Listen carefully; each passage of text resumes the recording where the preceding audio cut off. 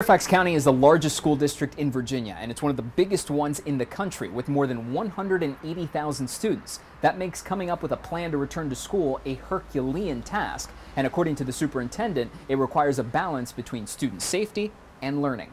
The Fairfax County School Board's plan for the upcoming school year presents two scenarios: either attend school with social distancing or a full-time online enrollment for the entire year. What happens next, according to Dr. Scott Braband, the school system superintendent, depends on the submitted responses from families and staff across the county and whether there's a preference for one or the other. And then we're going to develop classrooms or sections of virtual instruction and of that face-to-face instruction. According to the board's initial plan, virtual learning will be provided 4 days a week, while in-person learning will happen at least 2 days a week at school. In either scenario, 1 day each week will be set aside for teacher planning and intervention support for some students. There could even be a scenario in which both virtual and in-person get equal treatment. That 50-50 balance where the 50% who want to have virtual stay home and the 50% who want to be in person could come every day. We can't guarantee that right now. We have to see what the results are. However, Dr. Braband says there's still a possibility of every student going back to distance learning if COVID-19 numbers spike. And if that happens, there's a backup for kids having to head home.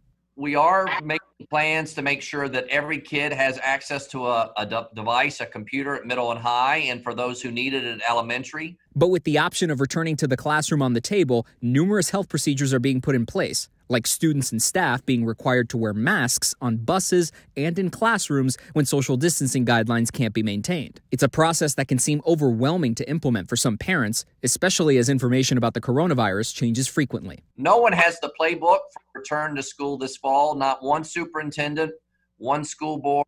We've looked at other countries, and everybody's approached it slightly differently. We reached out to parents to get their reaction to these choices, and one mom I spoke with over the phone said she's still scared about the risk in sending her kids back to the classroom. Meanwhile, Superintendent Braband says they'll be sending a follow-up letter to parents this week, providing additional details and addressing any other concerns parents may have.